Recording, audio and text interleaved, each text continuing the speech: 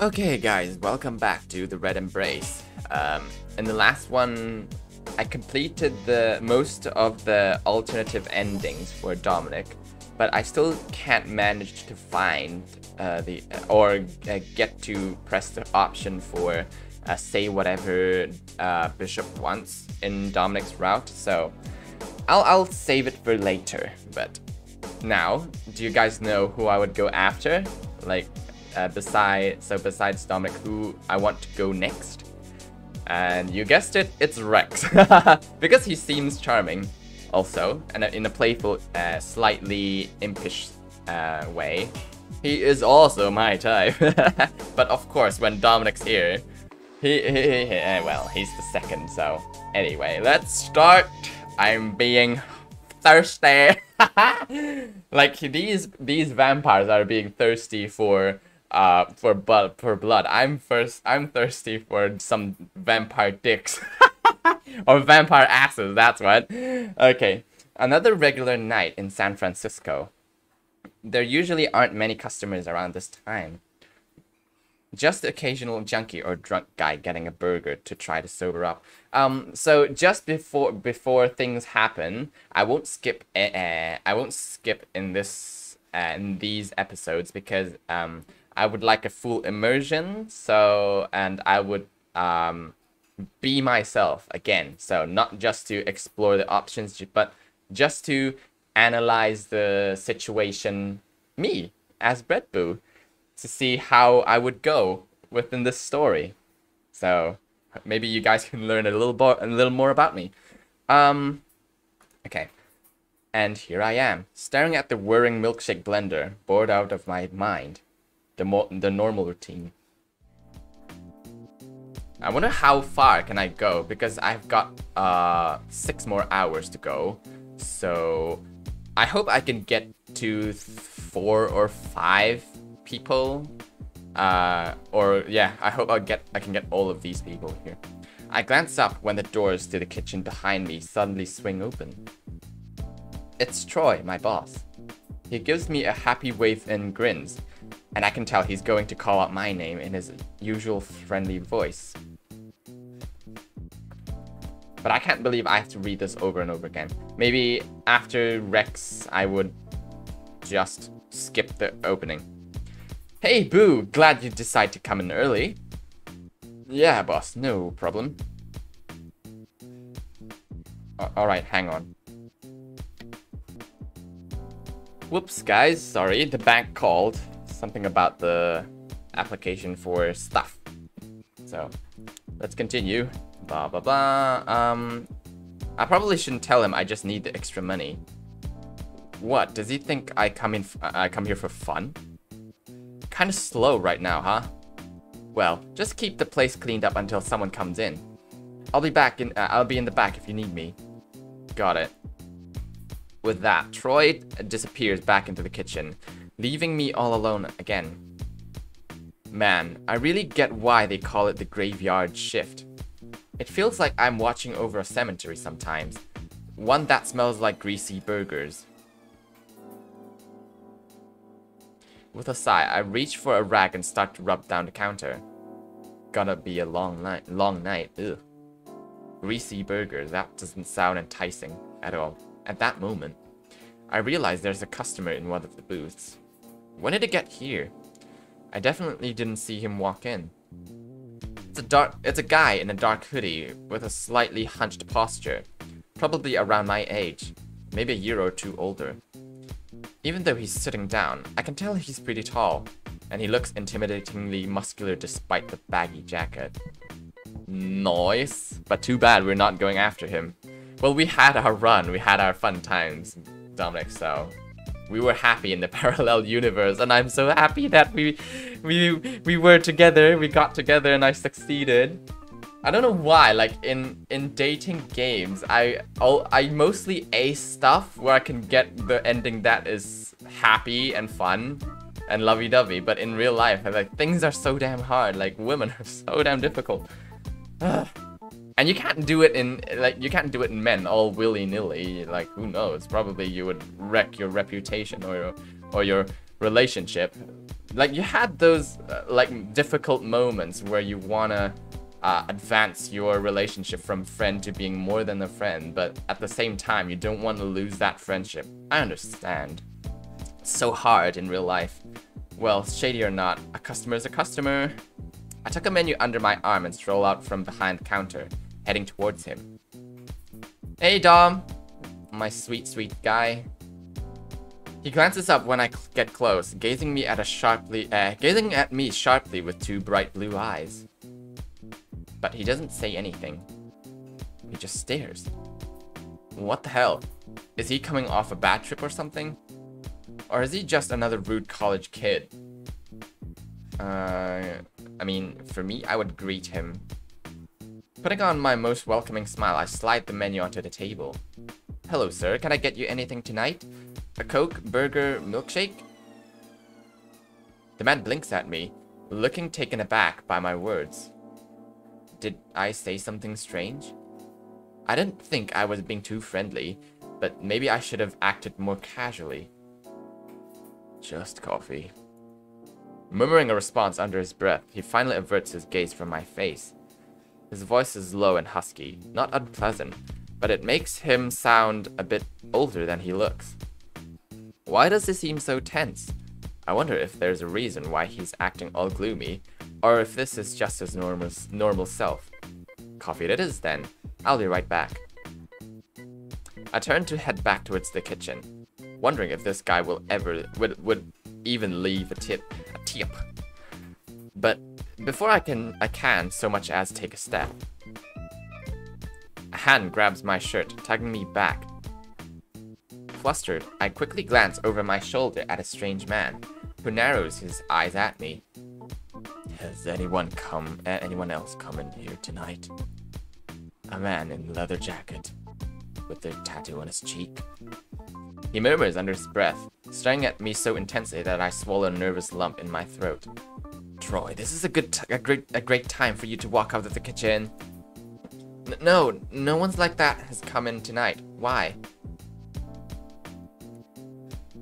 He sinks back against the seat cushions at my reply, tightly balling one hand to a fist. After one moment, he pulls a cigarette from his pockets and clenches it between his teeth. The flame from his lighter briefly flickers in his bright blue eyes, a guilty lip flashing over his face. Sorry. I'll get out of here. Muttering quietly, he starts to push himself out of the booth. But I shove my arm out to stop him. Surprise! At least wait until you finish your coffee. It's pretty rude to come into a diner and leave without ordering anything after all. He's a weird customer, but I'm kind of curious why he's so uneasy. And this is the most interesting thing that's happened on any of my shifts too. The man hesitates, studying me with a suspicious look. Maybe he thinks I'm teamed up with this leather jacket guy he's all worked up about. They must really have a history. Calm him down. I shake my head a little, letting out a patient sigh.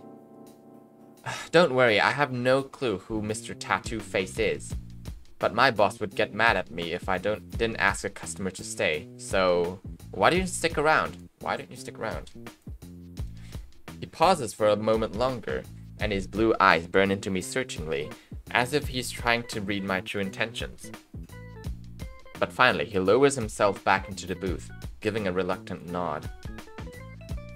I'll get that coffee then. Don't run away while I'm gone. Right. With that, I hurry towards the kitchen, setting up a pot of fresh coffee to brew. Troy on his phone, chatting away with his new girlfriend, so I can't ask him if he knows that guy in the booth. He's a strange customer, even for this hour, but he doesn't seem like a bad person. I just don't want to play therapist or anything. Part of me wants to ask what he's brooding about. Would he tell a stranger, though? It seems like I can read faster, slightly more fluent. That's a good thing. When the coffee is done, I grab the cup and head back to the booth, cream and sugar tucked under my free arm. To my surprise, the man is still there. He was staring off into space before, but when I get close, his head jerks towards me. Thanks. He mumbles awkwardly, pulling his cigarette from his lip and snuffing it out in the ashtray. No problem. I set the coffee, along with the cream and sugar, down in front of him. But he just sort of blankly stares at the table, as if he's not sure what to do. Do you, want me to mix it in for you? The cream and sugar, that is. My offer makes his eyes widen, but after a brief pause, he stiffly nods. Has this guy never had coffee before? Huh. Well, I don't really mind, even though it's been a long time since a customer asked me to do this. I grab the cream and pour some into the cup, stirring until the dark liquids turn into a pretty caramel shade. After mixing in a couple spoons of sugar, I push the coffee towards him expectantly. It's not French press, but it's not poison either. Go on. He takes up the cup and lifts it to his lips, looking unsure of himself. After a long sip, he blinks, and a surprised light washes over his face. It's sweet. Oh, did I put in too much sugar in? I can get you another cup if you'd... No, it's fine. I like it. I like it. I can't do a good Dominic voice. I don't have a charming voice. I have a charming personality, but not a charming voice. To my shock, the man's lips actually curl into a small smile. It makes him a lot less intimidating, and the look in his clear blue eyes softens a little. He's seriously an oddball. Odd, but kind of charming in his own weird way. A guy this size who doesn't even know how to drink coffee. No, maybe he's one of those gym junkies. Only protein shakes, nothing else. Oh, here's Luca.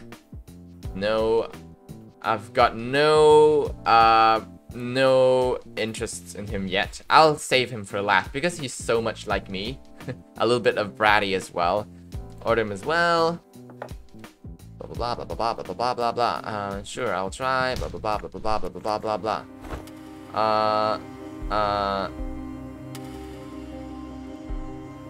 Blah blah blah blah blah blah blah blah blah. Come if it's safe. No interests because it's about Isaac anyway. Music. Oh shit! I skipped it. Fuck. Okay, be right back. I'll load when I hit Rex's scene. Sorry. Right, I'm back. I skipped it by accident. Come on, it's safe. Blah blah blah blah blah. I don't really care about Isaac just yet. Skip. Slight skips. Okay. But.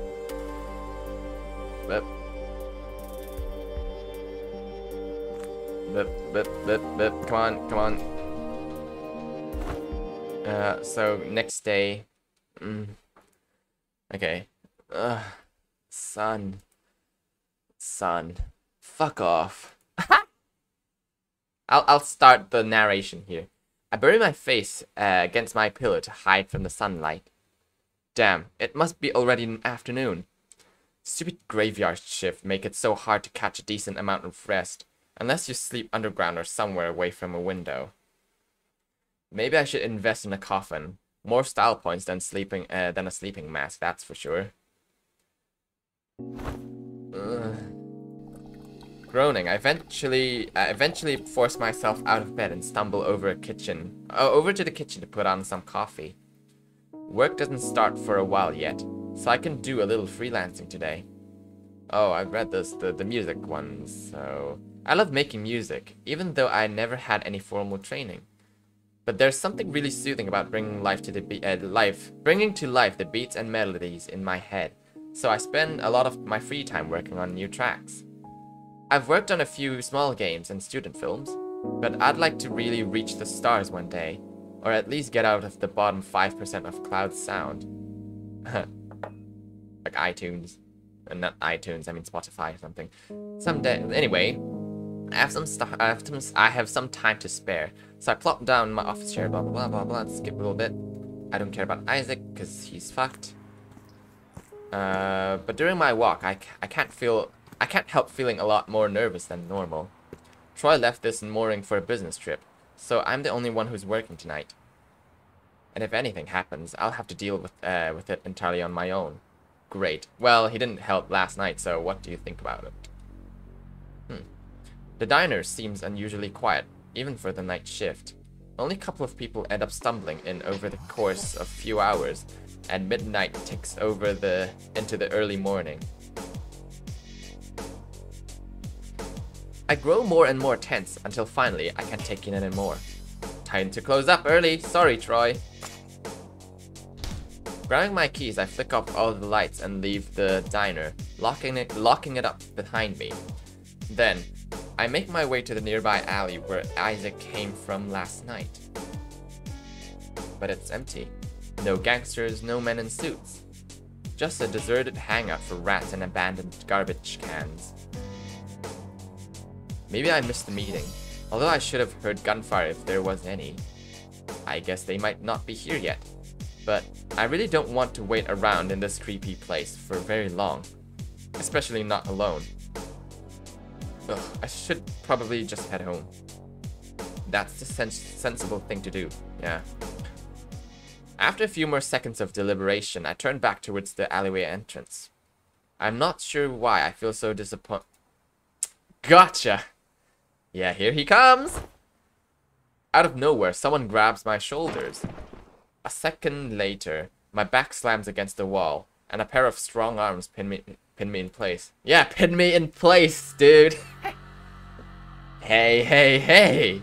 You're not the one who, you're not one of those dumbass Seirei guys. You're a human! Two wide, puzzled eyes scan over my face like I'm kind of mutant. A human? Of course I'm human. What else could I be? I don't understand. I break off halfway through my sentence, staring at my attacker. This red-haired guy has a tattoo on his face and is wearing a distinctive leather jacket. Could he be the person that man from last night was talking about? Whoa, why are you getting all mad, man? You're just not the guy I was looking for. He flashes me with the wide, taunting grin. My eyes are drawn to the shape of his canines, which look just like an animal's. Long, sharp, and bone-white. Hey, you know, you smell pretty nice. Kinda special, actually. Real sweet. He leans in a bit, leering at me with those sharp fangs. They have to be some kind of body mod, right? I'm pretty hungry too. Haven't eaten all night. And you're looking so much better every second. Shit, if I don't do something, this creep will really take a bite out of me. Push him off. Get off me! Ugh. I throw every ounce of my strength into pushing the man away, but he doesn't seem the least bit impressed. Instead, he just presses me harder against the wall, twisting his lips into a mockingly hurt expression. Hey, don't be like that, baby. I just want to play with you. Let me have a little taste, come on. He coos at me, starting to lean in closer again, and a sense of dread grips me like a vise. I shut my eyes tightly, holding my breath. This is it. I'm going to get torn apart by some psycho in the alleyway. His ragged breathing grows steadily louder, and I can feel each exhale brushing against my throat. Ugh. All of a sudden, the pressure pinning me to the wall vanishes. When I open my eyes, I realize the man's no longer there. No, he's still here, but now... You! Hey, Dom! With a loud grunt, a familiar man in dark jacket swings his fist towards my attacker. Fucking Dominic. I knew you were here.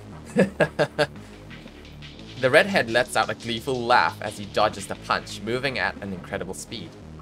I really should give him an impish, playful voice. Probably, I hope the voice that I gave him suffices. A second later, he aims a lightning fast blow of his own towards the other man, Dominic. With an unchanging expression, Dominic smoothly sidesteps. The next moment, his hand shoots out to swipe at his opponent's face.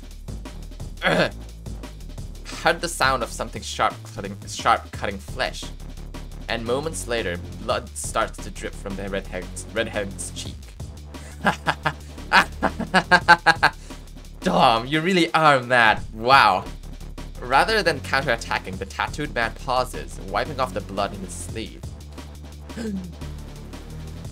But before my very eyes, the claw-like gashes on his skin start to repair themselves, until they disappear completely, leaving him uninjured. Am I going crazy? There's no way any human could do something like that. No, this has to be a bad dream. Just a bad, shitty dream. Don't tell me worked up because of this guy. Seriously? You want to train him that bad? Enough. Don't bring him into this. Dominic's eyes narrow into slits as he stares at the man in the leather jacket, who's laughing as if he just heard the best joke on earth.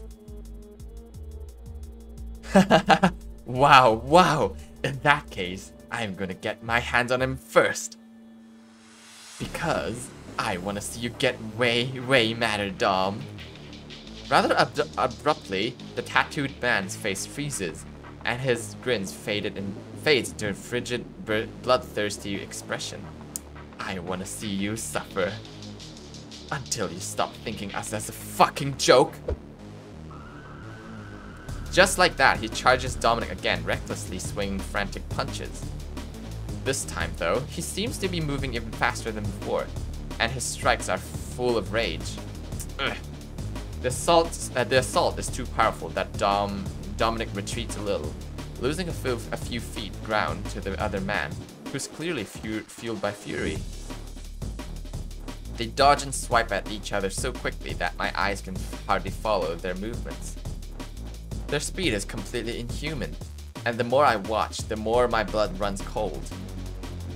Is it possible that they're really not human? When my mind flashes back to the redhead's sharp fangs, my stomach tightens, and a shiver racks my body. Come here, Dom. I'm not gonna let you run away this time. With a menacing howl, the tattooed man leaps up, pushing himself off the wall to launch forwards towards Dominic. Ugh. When he doesn't manage to dodge in time, their bodies collide, and they tumble to the ground. At this rate, one of them is going to end up torn open. And if I try to do something, they might turn on me. But can I really just stand here? Stop. I mean, I would stop the fight too, because I don't think they would hurt me. Like last time, anyway. I have to say something. Monster or not, I don't want to see someone get ripped apart in front of me. Dominic, stop! Just throw him off and run.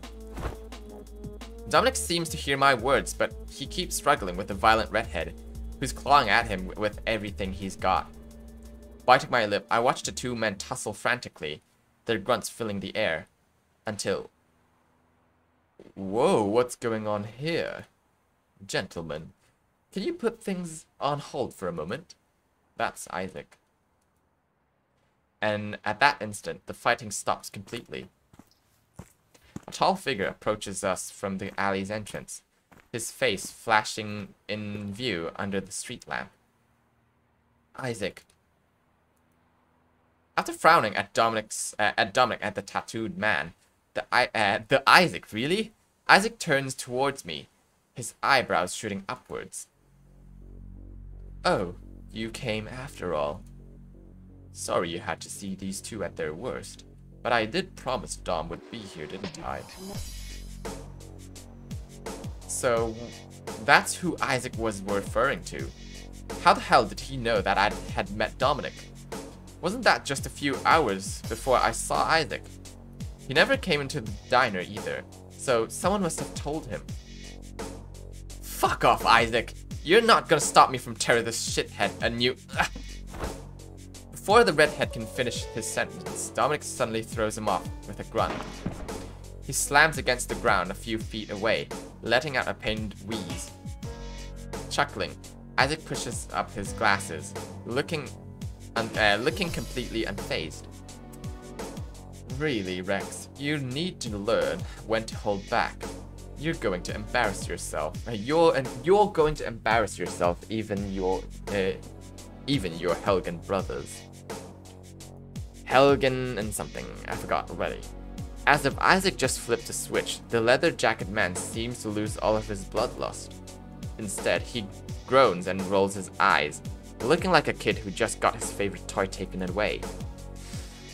Whatever, stupid old man. After Rex mutters a reply, the electric tension in the air around us gradually fades. It's replaced by an uncomfortable, awkward pause, and the four of us exchange glances for a few seconds. But after the adrenaline cloud in my brain finally dissolves, I take a deep breath and turn to Isaac. Sorry to ruin the moment, but some kind of explanation for all of this would be great. My voice, which cracks slightly with anxiety, breaks the long moment of silence. Dominic, Rex, and Isaac all stare at me, and now I understand how a rabbit must feel in a den of wolves. These guys, they're not normal. You know that, don't you, Isaac? When I pose my shaky question, Isaac throws a glance towards Dominic. For a split second, it looks like Dominic winces faintly, his eyes narrowing. But a cold, unreadable look soon washes over his features again. Yes, Boo, I think it's obvious by now that they're not normal. They're not normal. Normal, okay, my British accent is fading. Isaac finally speaks up, and I shift my gaze back to him quickly. You see, behind the spit-shine gloss of our beloved San Francisco is a much, much darker underbelly. That one people like you would usually go their whole lives without glimpsing. He straightens his tie with one hand, an impassive smile flickering on his face. But once you get a taste of that darkness, there's no going back. For instance, if a hypothetical cute little diner boy decided that he wanted to go to tell the police a funny story, a tall, scary man in a dark jacket would want to make sure he never says anything else again. Oh, Dom's gonna kill me. Ordered to kill me. At Isaac's casual threat, I glance back at Dominic in disbelief. His lips are pulled into a grimace as he meets my gaze, and I think I see a hint of guiltiness on his face. Does that mean he'd really kill me? Just to stop me from telling anyone about what I saw tonight? Of course, that's all hypothetical. Humans like us can work with our vampiric companions just fine, assuming that no one gets loose lips. Wait, then you're not a vampire? My shocked question make Isaac pause for a second. However, he quickly lets out a laugh and shakes his head. Oh god, the police! Stop! Oh no! Wee woo wee woo! Adjusting his tie with one hand. Okay, I should pause for a little bit, hang on.